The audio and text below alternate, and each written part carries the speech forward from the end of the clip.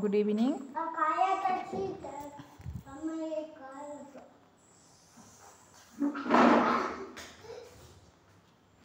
നമ്മൾ പറഞ്ഞുകൊണ്ടിരുന്നത് consciousness and true culture എന്ന എസ്സേ ആണ്.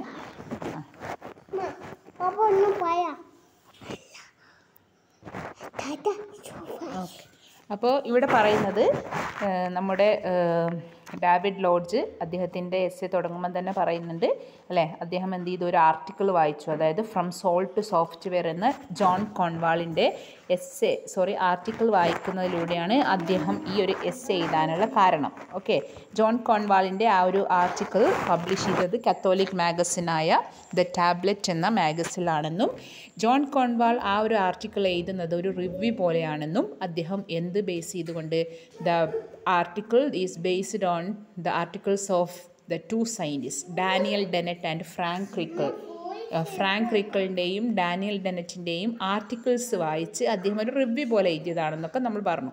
പിന്നെ പറഞ്ഞു ഡാനിയൽ ഡെനറ്റിൻ്റെ ഏത് പുസ്തകമാണ്, കോൺഷ്യസ്നെസ് എക്സ്പ്ലെയിൻ എന്ന് പറയുന്ന പുസ്തകവും, പിന്നെ അതുപോലെ ഫ്രാങ്ക് റിക്സിൻ്റെ ദ അസ്റ്റോണിഷിംഗ് ഹൈപ്പോത്തിസിസ് എന്ന പുസ്തകവുമാണ് അദ്ദേഹം എന്ത് ചെയ്തത്, അതിൻ്റെ റിവ്യൂ പോലെയാണ് അദ്ദേഹത്തിൻ്റെ ഏത് book, from soul to software. അപ്പോൾ അതിൽ അദ്ദേഹത്തിൻ്റെ എസ്സേയുടെ എസെൻഷ്യൽ ആർഗ്യുമെൻ്റ് എന്ന് പറയുന്നത്, ജോൺ കോൺവാളിൻ്റെ എസ്സേയുടെ ആർഗ്യുമെൻ്റ് പറയുന്നത് science is A challenge to humanistic thoughts അല്ലേ. Then David lodge explain the new concept of consciousness അല്ലേ.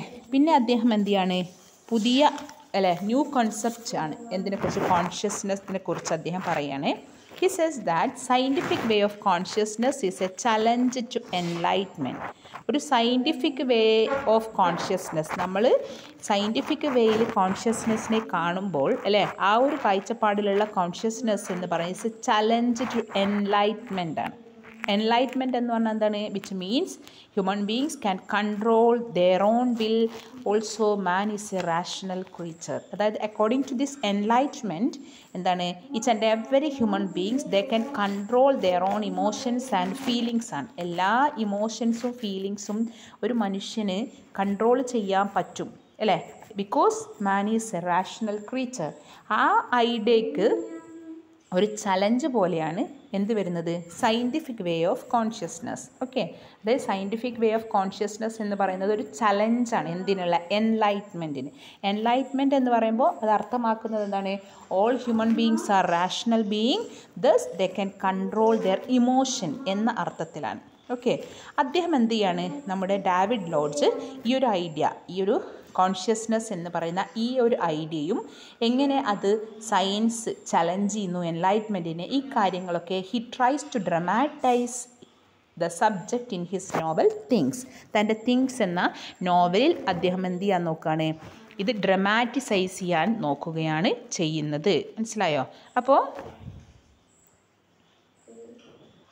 ഈ ഒരു തിങ്സ് എന്ന് പറയുന്ന ഈ ഒരു നോവലിൽ അദ്ദേഹം പറയുന്നത്, അതിൽ വരുന്ന മെയിൻ ക്യാരക്ടർ എന്ന് പറയുന്നത് ഒരു സയൻറ്റിസ്റ്റും ഒരു നോവലിസ്റ്റും തമ്മിലുള്ള ആർഗ്യുമെൻ്റാണ്. ഓക്കെ, അതായത് അദ്ദേഹം എഴുതിയ ഈ ഒരു തിങ്സ് എന്ന് പറയുന്ന ഈ ഒരു നോവൽ എന്താണ്, is A argument between A scientist and A novelist.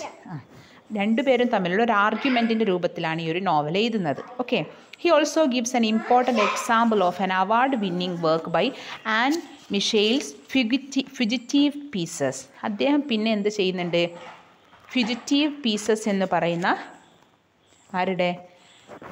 ആരുടേതാണ്, ആൻ മൈക്കിൾസിൻ്റെ ഫ്യൂജിറ്റീവ് പീസസ് എന്ന് പറയുന്ന വർക്കിനെയും അദ്ദേഹം ഇവിടെ മെൻഷൻ ചെയ്യുന്നുണ്ട്. അതൊരു അവാർഡ് വിന്നിംഗ് വർക്കാണ്, റെക്കോർഡ് ചെയ്യട്ടെ കേട്ടോ. അവാർഡ് വിന്നിംഗ് വർക്കാണ് ആരുടെ, അന്ന മൈക്കിൾസിൻ്റെ ഫ്യൂജിറ്റീവ് പീസസ്. അത് പബ്ലിഷ് ചെയ്തത് 1995 ഓക്കെ, അതായത് അദ്ദേഹം എന്തിനെക്കുറിച്ച് കൂടി പറയുന്നത്, ഈ കോൺഷ്യസ്നെസ് എന്ന ടേമുമായി അദ്ദേഹം ആദ്യം എന്ത് ചെയ്തു, ഡ്രമാറ്റിസൈസ് ചെയ്തു തൻ്റെ വർക്കിലൂടെ, തിങ്സ്, തൻ്റെ നോവലായ തിങ്സിലൂടെ. അതായത് അതിൽ എന്ത് ചെയ്യാണ്, അദ്ദേഹം ഒരു നോവലിസ്റ്റ് അല്ലേ, ഒരു നോവലിസ്റ്റും അതുപോലെ തന്നെ ആ തിങ്സ് എന്ന് പറയുന്ന നോവലിൽ ഒരു സയൻറ്റിസ്റ്റും തമ്മിലുള്ള ഒരു ആർഗ്യുമെൻറ്റിൻ്റെ രൂപത്തിലാണ് അദ്ദേഹം എന്ത് ചെയ്യുന്നത്, ആ ഒരു വർക്ക് ചെയ്തത്. പിന്നെ അദ്ദേഹം മെൻഷൻ ചെയ്യുന്നത് എന്താണ്, ഫ്യൂജിറ്റീവ് പീസസ് എന്ന് പറയുന്ന അന്ന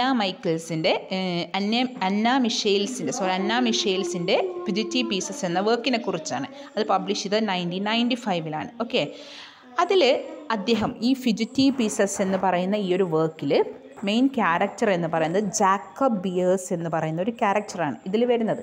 ഈ ഒരു വർക്കിൽ ജാക്കബ് BEARS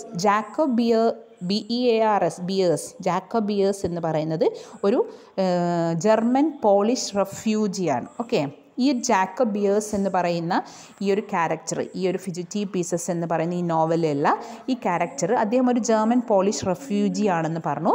അദ്ദേഹം എന്ത് ചെയ്യാണ്, he happen to see A pre മാച്ചോ baby, അതായത് പ്രീ മാച്ചോ ബേബിയെ ആര് കാണുകയാണ്, ഈ ഒരു ജാക്കബ് ബിയേഴ്സ് കാണുകയാണ്.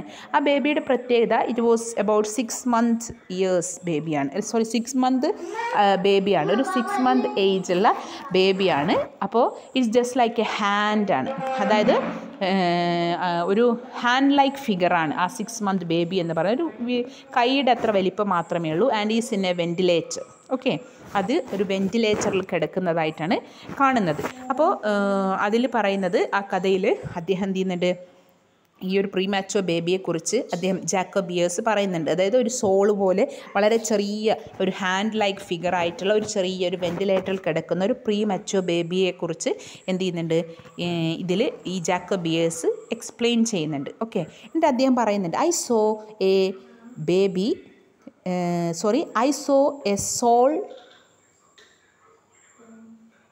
saw a soul in the baby just like a Musalman. അദ്ദേഹം പറഞ്ഞൊരു വേർഡാണ് I saw a soul in the baby.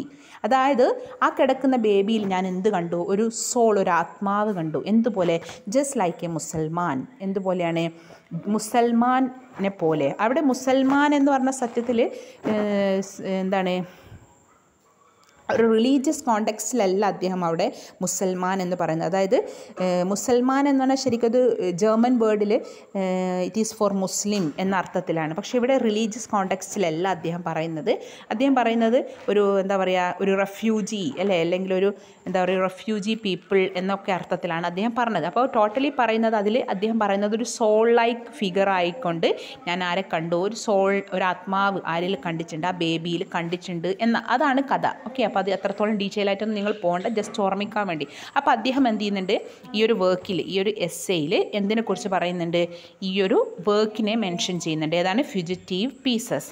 Later it can be seen that the soul becomes or acquires self through life. എന്തിനാണ് അദ്ദേഹം പറഞ്ഞത്, ഇതിൽ ഈ ഒരു അന്ന മിഷേൽസിൻ്റെ fugitive പീസസിൽ ഈ സോൾ എന്ന ഐഡിയ മെൻഷൻ ചെയ്യുന്നുണ്ട്. ആ കുട്ടിയെ കാണുന്നതോടുകൂടി അവൻ പറയാണ്, അല്ലെ ക്യാരക്ടർ പറയാണ്, ഞാൻ ഒരു സോൾ ലൈക്ക് ഫിഗറിനെ കണ്ടു, ജസ്റ്റ് ലൈക്ക് എ മുസൽമാൻ അല്ലേ. അപ്പോൾ അതുപോലെ അദ്ദേഹം ഇവിടെ പറയാണ്, it can be seen that the soul becomes or ആക്വേഴ്സ് self through life experience. അതായത് ആ കുട്ടിയെ ഒരു സോളായിട്ടാണ് കമ്പയർ ചെയ്യുന്നത്. അപ്പോൾ ഇവിടെ നമ്മുടെ ആര് പറയാണ്, ഡേവിഡ് ലോഡ്ജ് പറയാണ്, A soul it acquires self through life experience ആണ്. ഇവിടെ ആ പ്രീമാച്ചോ ബേബി ഒരു സോൾ പോലെയാണെന്ന് പറഞ്ഞു. എന്നിട്ടിവിടെ പറയുന്നത് ആ ഒരു വർക്ക് മെൻഷൻ ചെയ്തുകൊണ്ട് പറയുകയാണ്, A soul it acquires the self. ഒരു സോളിന് സെൽഫ് ഉണ്ടാകുന്നത് ഏതിലൂടെയാണ്, ത്രൂ ലൈഫ് എക്സ്പീരിയൻസ്. ഒരു ആത്മാവിന് അതിൻ്റെ സെൽഫ് ഉണ്ടാകുന്നത് ഏതിലൂടെയാണ്, ലൈഫ് എക്സ്പീരിയൻസിലൂടെയാണ്. അതായത് അതിൻ്റെ ജീവിത അനുഭവത്തിലൂടെയാണ് ഒരു സോൾ എന്തായി മാറുന്നത്, അതിൻ്റെ സെൽഫ് കണ്ടെത്തുന്നത്. Self can be defined as A unique valuable human quality in human life. നമുക്കറിയാം സെൽഫ് എന്ന് പറഞ്ഞാൽ, ഇപ്പം എനിക്കുള്ള എൻ്റെ സെൽഫും നിങ്ങൾക്കുള്ള നിങ്ങളുടെ സെൽഫും എന്നാൽ it's totally different. Is A unique valuable human ക്വാളിറ്റിയാണ്. ഓരോ മനുഷ്യനും യുണീക്കായിക്കൊണ്ട്, വളരെ സെപ്പറേറ്റ് ആയിക്കൊണ്ട് ഉണ്ടാകുന്ന ഒരു ഹ്യൂമൻ ക്വാളിറ്റിയാണ് എന്ത്, സെൽഫ് എന്ന് പറഞ്ഞു കഴിഞ്ഞാൽ. We can no our inner self through ഇൻട്രസ്പെക്ഷൻ. അതായത് നമുക്ക് നമ്മളുടെ ഇന്നർ സെൽഫ് കാണാൻ പറ്റും അല്ലേ. അതായത് ഇറ്റ്സ് ടോട്ടലി ഡിഫറെൻറ്റ് ഫ്രം അതേഴ്സാണ്. അടക്കുമ്പോൾ വരുന്നത്. അപ്പോൾ എന്ന് പറഞ്ഞാൽ നമ്മുടെ സെൽഫ് എന്ന് പറയുന്നത് നമുക്ക് എന്ത് ചെയ്യാൻ പറ്റില്ല, മറ്റുള്ളവരുടെ സെൽഫുമായി നമ്മൾ ടോട്ടലി ഡിഫറെൻ്റ് ആയിരിക്കും, യുണീക്ക് ആയിരിക്കും. പക്ഷെ നമുക്ക് നമ്മുടെ ഇന്നർ സെൽഫിനെ അറിയാൻ പറ്റും. മനസ്സിലായോ?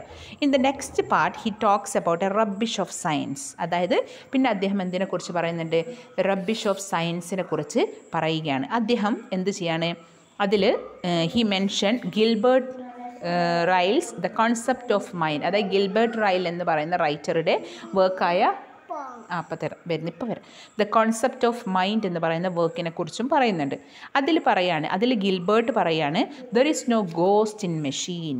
അതായത് അദ്ദേഹം പറയുന്നത് നമ്മുടെ മെഷീൻ, അതായത് ഹ്യൂമൻ ബ്രെയിൻ ഒരു മെഷീൻ പോലെയാണെന്ന് പറയുന്നുണ്ടല്ലോ. അപ്പോൾ അദ്ദേഹം പറയുന്നു ആ ഒരു മെഷീനിൽ എന്തില്ല, there is no ghost. Mind is A brain activity which open up debate on dualism. അതായത് മൈൻഡ് എന്ന് പറയുന്നത് എവിടെ നിന്ന് വരുന്നതാണ്? ബ്രെയിനിൽ നിന്ന് വരുന്ന ഒരു ആക്ടിവിറ്റിയാണ് അല്ലേ. അതായത് there are several debate on dualism. കാരണം എന്തുകൊണ്ടാണെന്ന് വെച്ചാൽ ഡ്യുവലിസം എന്ന് പറഞ്ഞാൽ അവിടെ ഉദ്ദേശിച്ചത് നമുക്കറിയാം, നമ്മുടെ എല്ലാവരുടെയും ചിന്തയിൽ മൈൻഡ് എന്ന് പറഞ്ഞാൽ എന്തിനുള്ളതാണ്? ഈസ് ഫോർ റാഷണൽ തിങ്കിങ് ആണ്. നമ്മുടെ ഹാർട്ട് എന്ന് പറഞ്ഞാൽ ഇമോഷണൽ തിങ്സിനാണ് അല്ലേ. അതാണ് നമ്മുടെ ഒരു ചിന്ത. അതായത് മൈൻഡിലൂടെ നമ്മൾ റാഷണലായിട്ടുള്ള തിങ്കിങ്സ് ഒക്കെ ഉണ്ടാകുന്നു, ഹാർട്ടിലൂടെ നമ്മുടെ ഇമോഷൻസ് ഉണ്ടാകുന്നു അല്ലേ. സത്യത്തിൽ ഹാർട്ടിൻ്റെ പേർപ്പസ് എന്ന് പറഞ്ഞാൽ എന്താണ്? Is to pump the blood ആണ് അല്ലേ. ബ്ലഡ് പമ്പ് ചെയ്യുക എന്നതാണ് ഹാർട്ടിൻ്റെ ലോജിക്കലി അതിൻ്റെ എന്താ പറയുക ആക്ടിവിറ്റി എന്ന് പറയുന്നത്. ടു പമ്പ് ദ ബ്ലഡ് ആണ്. പക്ഷേ നമ്മൾ എന്ത് ചെയ്യുന്നു, നമ്മുടെ ആ ഡ്യുവലിസം, നമ്മുടെ ഡ്യുവൽ കൺസെപ്റ്റാണ് അവിടെ വരുന്നത്. എന്ത്? മൈൻഡ് എന്ന് പറഞ്ഞാൽ റാഷണലാണെന്നും ഹാർട്ട് എന്ന് പറഞ്ഞാൽ ഇമോഷനാണെന്നും. പക്ഷേ both these are comes from the brain ആണ്. രണ്ടും വരുന്നത് എവിടെ നിന്നാണ്? Mind and heart is coming from the brain. അതായത് ബ്രെയിനിൽ നിന്നാണ് എന്ത് ചെയ്തത്? രണ്ടും എന്ത് ചെയ്യുന്നത്? Both emotion and rational thinkings വരുന്നത് എന്നതാണ് അവിടെ പറയുന്നത്. ഓക്കെ, അപ്പോൾ mind is four rational things and heart deals with emotional things. Okay, അതാണ് നമ്മളുടെ എല്ലാവരുടെയും എന്ത് കൺസെപ്റ്റ് എന്ന് പറയുന്നത്. Later he traces the beginning of conscious studies of the early 1900. This has been discussed in 6 step. പിന്നെ അദ്ദേഹം പറയാൻ പോകുന്നത് കോൺഷ്യസ്നസ് സ്റ്റഡീസ് തുടങ്ങുന്നതിൻ്റെ 6 സ്റ്റെപ്സ്, 6 സ്റ്റെപ്പുകൾ. അതായത് initially consciousness was the realm of philosophy. ആദ്യം തുടക്കത്തിൽ കോൺഷ്യസ്നസ് സ്റ്റഡി എന്ന് പറയുന്നത് എന്തിൻ്റെ റെലമായിട്ടാണ്? ഫിലോസഫിയുടെ ഭാഗമായിട്ടായിരുന്നു കൺസിഡർ ചെയ്തത്. അതായത് എങ്ങനെയാണ് ഇത് ട്രേസ് ചെയ്യുന്നത്? Beginning of the consciousness study എന്ന് പറയുന്നത് ആദ്യം it's considered as A part of philosophy.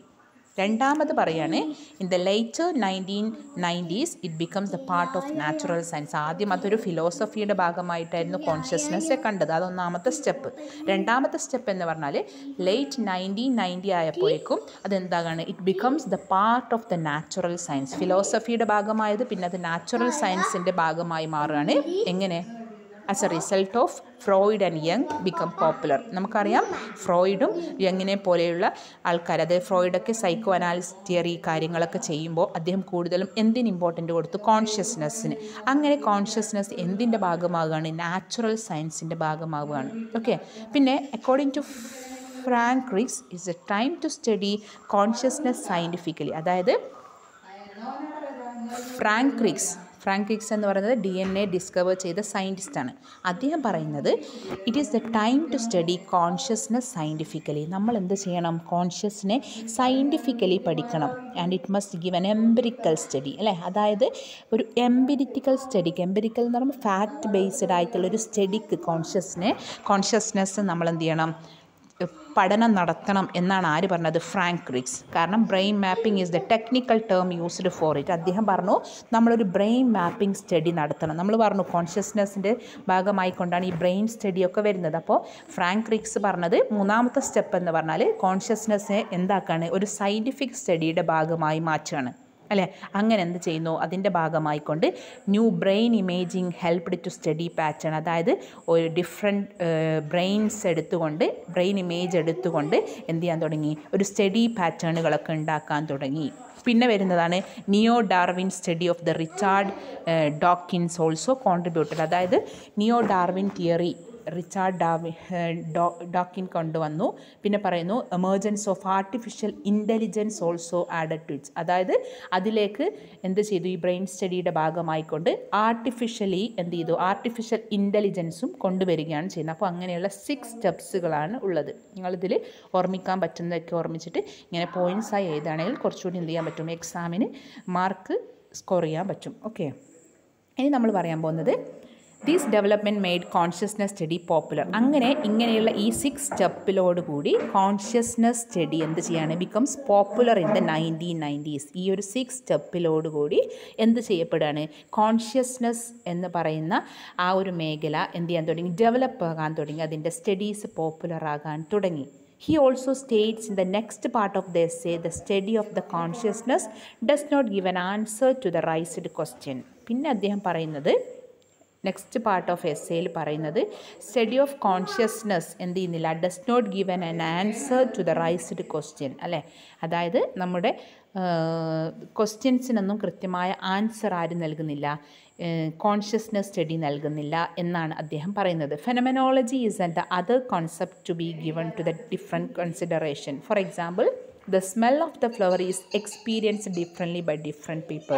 അതായത് ഫെനമെനോളജിക്കൽ എന്ന് പറഞ്ഞാൽ നമ്മളിപ്പോൾ ഓരോരുത്തർക്കും ഉണ്ടാകുന്ന ഓരോരുത്തരുടെയും ഇപ്പോൾ ഫ്ലവർ എന്ന് പറയുന്ന ഒരു ഇമേജ്, അത് മേ ബി അതൊരു പെർട്ടിക്കുലറി ഫ്ലവർ എന്ന് പറയുമ്പോൾ നമ്മളിപ്പോൾ ജാസ്മിൻ, അല്ലേ, മുല്ലപ്പൂവ് അല്ലെങ്കിൽ റോസാപ്പൂവ്, ഇതിനെയൊക്കെ ഓരോരുത്തരും കാണുന്ന അവരുടെ കാഴ്ചപ്പാടിൽ ഇസ് ടോട്ടലി ഡിഫറെൻറ്റ്. അതായത് ചില ആൾക്കാർക്ക് ഇപ്പം ജാസ്മിൻ അല്ലെ മുല്ലപ്പൂവിൻ്റെ മണം അല്ലെങ്കിൽ റോസാപ്പൂവിൻ്റെ മണം അതെന്ത് ചെയ്യുന്നു, അത് അവരെ അട്രാക്റ്റ് ചെയ്യുന്നു. ചില ആൾക്കാർക്ക് അത് വല്ലാത്തൊരു എന്ത് ചെയ്യുന്നു, ഇറിറ്റേറ്റിംഗ് സ്മെല്ലായിട്ട് കൺസിഡർ ചെയ്യുന്നു. അപ്പോൾ അത് it's according to the individual ആണ്. ഓക്കെ, അതാണ് അവിടെ പറയുന്നത്. Later Lord's talks about the counter argument to know ghost in the machine.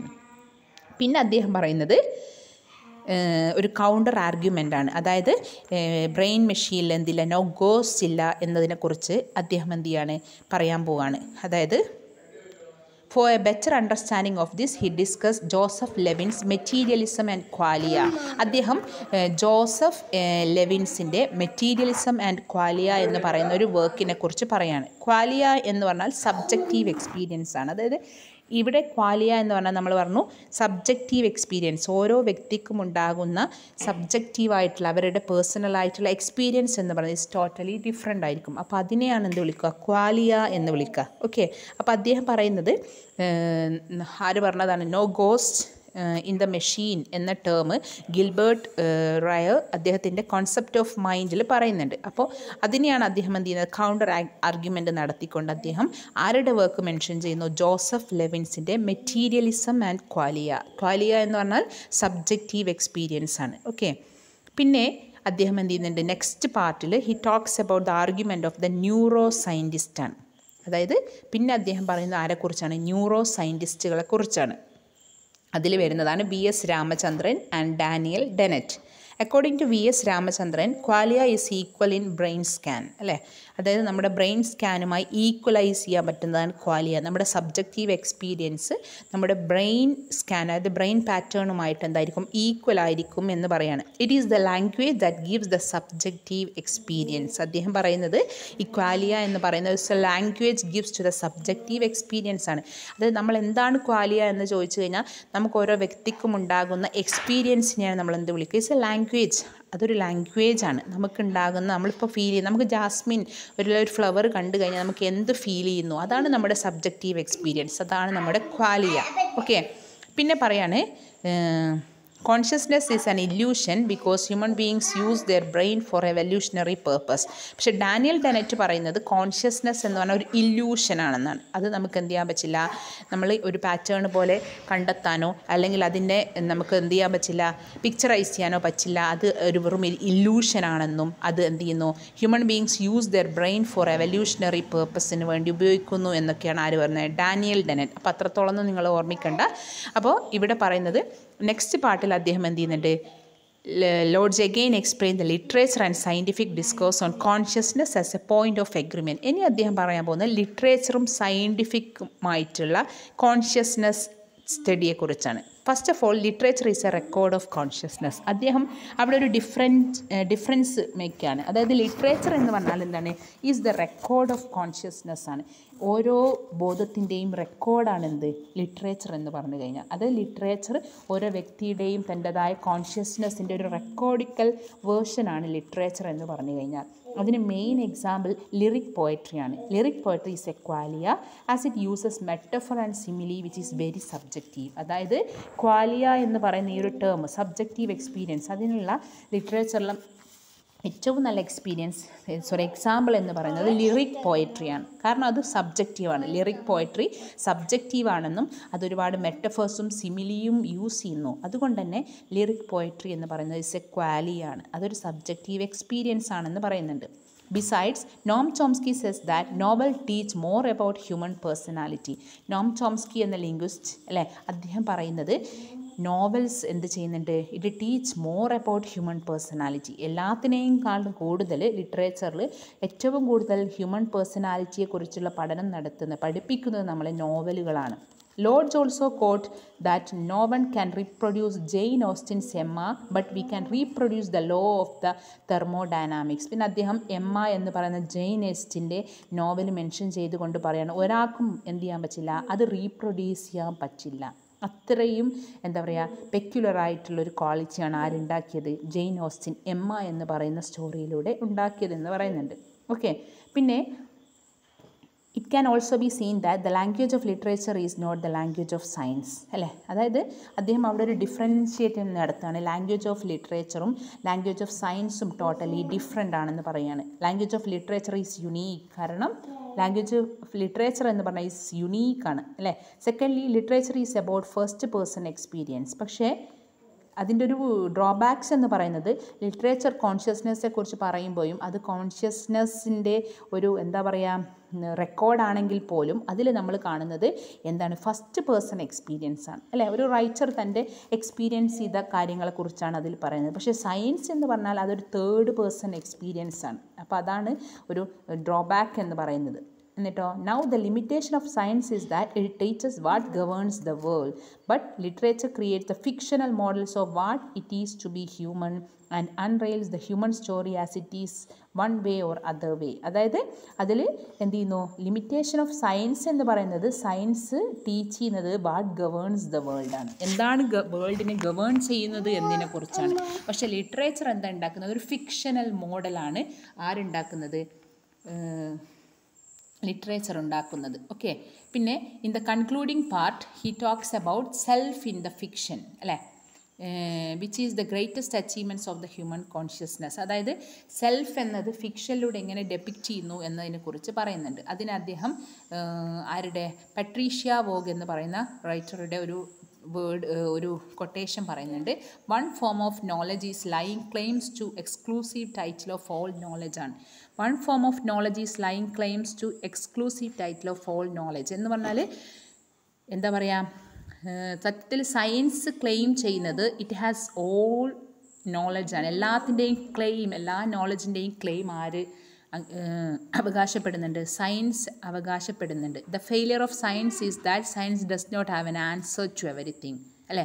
അതായത് പക്ഷേ സയൻസിൻ്റെ ഫെയിലിയർ എന്ന് പറഞ്ഞാൽ സയൻസിന് എല്ലാത്തിനും എന്തില്ല, answer does not have an answer to everything ആണ്. പക്ഷെ അവരെന്ത് ചെയ്യുന്നു, ദേ claim that it is the എന്താ പറയുക പ്രൈം, അല്ലെങ്കിൽ എന്താ പറയുക, it is the title of all knowledge എന്നാണ് സയൻസ് സെൽഫ് ഡിഫൈൻ ചെയ്യുന്നത്. അത് കഴിഞ്ഞുകൊണ്ട് ലോഡ്സ് കൺക്ലൂഡ് ചെയ്യുന്നത് എസ്സേ വിത്ത് 2 എക്സാമ്പിളാണ്. അതായത് CP സ്നോയുടെ ദ ന്യൂ മാൻ എന്ന നോവലും അത് റിച്ചാർഡ് പവേഴ്സിൻ്റെ ഗലറ്റെ 2.2 എന്ന് പറയുന്ന വർക്കും. ഈ 2 വർക്കും അദ്ദേഹം എന്ത് ചെയ്യുന്നുണ്ട്, ഈ ഒരു എന്തിൻ്റെ എസ്സേയുടെ അവസാനം പറയുന്നുണ്ട്. അപ്പോൾ CP സ്നോയുടെ ഏതാണ് ന്യൂ മാൻ എന്ന് പറയുന്നത് ഒരു നോവലാണ്. അത് പബ്ലിഷ് ചെയ്തത് 1964 നമ്മൾ പറഞ്ഞു, അല്ലേ? അപ്പോൾ അതിൽ അദ്ദേഹം പറയുന്നത്, ആ ഒരു നോവലിൽ പറയുന്നത്, ആ ഒരു നോവലിലൂടെ അദ്ദേഹം പറയുന്നത്, CP സ്നോ പറയുന്നത് ബ്രിട്ടനിൽ ഒരു സയൻറ്റിഫിക് ഇന്നൊവേഷൻ ഇല്ലാത്തതിൻ്റെ കാരണം, അതായത് 1950s ആ വർക്കിലൂടെ CP സ്നോ പറയുകയാണ്. ഇതിലൂടെ ദ ന്യൂ മാൻ എന്ന് പറയുന്ന വർക്കിലൂടെ CP സ്നോ പറയുകയാണ്, ബ്രിട്ടനിൽ ഒരു സയൻറ്റിഫിക് ഇന്നൊവേഷൻ ഇല്ലാത്തതിൻ്റെ മെയിൻ കാരണം അവിടെ ഭരിക്കുന്നവരൊക്കെ എന്താണ്, ഒരു ഹ്യൂമനിസ്റ്റിക് ബാക്ക്ഗ്രൗണ്ടിൽ നിന്ന് വരുന്നവരായത് കൊണ്ടാണ്. അതായത് ഒരു ബ്രിട്ടീഷ് ഇന്നൊവേഷൻ, അതായത് ബ്രിട്ടനിൽ ഒരു സയൻറ്റിഫിക് ഇന്നൊവേഷൻ ഇല്ലാത്തതിൻ്റെ റീസൺ എന്ന് പറയുന്നത് അവിടെ ഗവേൺ ചെയ്യുന്നവരൊക്കെ എങ്ങനെയുള്ളവരാണ്, ഒരു ഹ്യൂമനിസ്റ്റിക് അപ്രോച്ച് ഉള്ളവരാണ്. ഓക്കെ, അപ്പോൾ അദ്ദേഹം പറയുന്നത് ഒരു സയൻറ്റിഫിക് അപ്രോച്ച് ഉള്ളവരാണ് ഗവേൺ ചെയ്യുന്നതെങ്കിൽ അവിടെ എന്തുണ്ടാകും, ഒരു സയൻറ്റിഫിക് ഇന്നൊവേഷൻ ഉണ്ടാകും ബ്രിട്ടനിൽ എന്നാര് പറയുന്നുണ്ട്, ഈ ഒരു CP സ്നോ പറയുന്നുണ്ട്. ഓക്കെ, അപ്പോൾ അതിലുള്ള മെയിൻ ക്യാരക്ടർ എന്ന് പറയുന്നത് ഈ ഒരു സ്നോയുടെ ന്യൂമാനിൽ വരുന്നതാണ് ലൂയിസ് ഏലിയറ്റ് എന്ന് പറയുന്ന ഒരു സിവിൽ സെർവൻ്റാണ്. അദ്ദേഹത്തിൻ്റെ ബ്രോ മാർട്ടിൻ, അല്ലേ? മാർട്ടിൻ എന്ന ഒരു 2 പേരുടെ ഒരു എന്താ പറയുക ഒരു എന്താ പറയുക ആർഗ്യുമെൻറ്റ്സ് ആണ് ഇതിലൂടെ പറയുന്നത്. അപ്പോൾ അതിൽ എന്ത് ചെയ്യുന്നുണ്ട്, CP സ്നോ അദ്ദേഹത്തിൻ്റെ ആർഗ്യുമെൻറ്റ്സ് അദ്ദേഹം ആർഗ്യൂ ചെയ്യണം ആർക്ക് വേണ്ടി, സയൻസിന് വേണ്ടി. പക്ഷേ ഇതിൽ നമ്മുടെ റൈറ്റർ പറയുന്നത് എന്താണ്, ഇതൊക്കെ എന്താണ് ഇറലവൻ്റ് ആയിട്ടുള്ള കാര്യങ്ങളാണ് അദ്ദേഹം ഈ നോവലിലൂടെ പറയുന്നത് എന്നൊക്കെ ആര് പറയുന്നുണ്ട്, CP സ്നോയെക്കുറിച്ച് നമ്മുടെ റൈറ്റർ പറയുകയാണ് ചെയ്യുന്നത്. ഓക്കെ, അപ്പോൾ അത്രയുമാണ് ഇതിൽ മെയിനായിട്ട് പറയാനുള്ളത്. അപ്പോൾ major theme of the essay is the emergence of artificial intelligence and how it is going to effect our human consciousness. അപ്പോൾ ഇതിൻ്റെ മെയിൻ തീം എന്ന് പറയുന്നത് എങ്ങനെയുള്ള ആർട്ടിഫിഷ്യൽ ഇൻ്റലിജൻസ് മേർജ് ചെയ്യുന്നു, അതുമാത്രമല്ല അത് എങ്ങനെ ഹ്യൂമൻ കോൺഷ്യസിനെ എഫക്റ്റ് ചെയ്യുന്നു എന്നതിനെക്കുറിച്ചാണ് അദ്ദേഹം ഈ ഒരു നോവലിലൂടെ പറയുന്നത്. അതിൽ ഗാലറ്റ 2.2 എന്ന് പറയുന്നതും ഒരു നോവലാണ്. ഓക്കെ, അതിൽ റിച്ചാർഡ് പവറിൻ്റെ നോവലാണ്. അതിൽ അദ്ദേഹം ഒരു നെറേച്ചർ പറയുന്നുണ്ട്. ആ നെറേച്ചറുടെ പേര് തന്നെ റിച്ചാർഡ് പവർ എന്ന് തന്നെയായിരുന്നു. അത് സത്യത്തിൽ എന്താ പറയുക, പിഗ്മാലിയൻ എന്ന് പറയുന്ന ഒരു ഗ്രീക്ക് മിത്തോളജിയുടെ ഒരു അല്യൂഷനാണ് നമ്മൾ ഏതിൽ കാണുന്നത്, ഗാലറ്റ 2.2 എന്ന് പറയുന്ന ഈ ഏതിൽ കാണുന്ന നോവലിൽ. ആ പിഗ്മാലിയൻ എന്ന് പറയുന്ന സ്റ്റോറിയിൽ ഒരു ഗ്രീക്ക് അല്യൂഷൻ പറയുന്നുണ്ട്. അതായത് ഒരു സ്കൾപ്ചർ, അതായത് ഒരു ആർട്ടിസ്റ്റ് എന്തുണ്ടാക്കുകയാണ്, ഒരു വുമൺ ഇമേജ് ഉണ്ടാക്കുകയും എന്നിട്ടോ ആ വുമൺ സ്കൾപ്ചറിൽ അദ്ദേഹം തന്നെ fall in love with that creation, അതായത് creator fall in love with his own creation. അതാണ് ഈ ഗാലറ്റ എന്ന് പറയുന്ന എന്തിലൂടെ പറയുന്നത്, സ്റ്റോറിയിലൂടെ അദ്ദേഹം പറയുന്നത്. അപ്പോൾ അത് കാണിക്കുന്നത് ഒരു ആർട്ടിഫിഷ്യൽ ഇൻ്റലിജൻസ് എങ്ങനെ ഉണ്ടാകുന്നു എന്നും അത് എങ്ങനെ ഹ്യൂമൻ കോൺഷ്യസ്നെസ്സിനെ എഫക്റ്റ് ചെയ്യുന്നു എന്നതിനെക്കുറിച്ചുമാണ് മേജറായിട്ട് ഈ ഒരു എസ്സേയിൽ പറഞ്ഞത്. ഓക്കെ, അപ്പോൾ നമ്മളിത് ഡീറ്റെയിൽ ആയിട്ട് എടുക്കാത്തത് കൊണ്ട് തന്നെ നമുക്ക് കൂടുതലൊന്നും പറയാൻ പറ്റിയിട്ടില്ല. അപ്പോൾ നിങ്ങൾ എക്സാം പോയിൻ്റ് ഓഫ് വ്യൂവിൽ ഇത്രയും മനസ്സിലാക്കുക. Okay, thank you.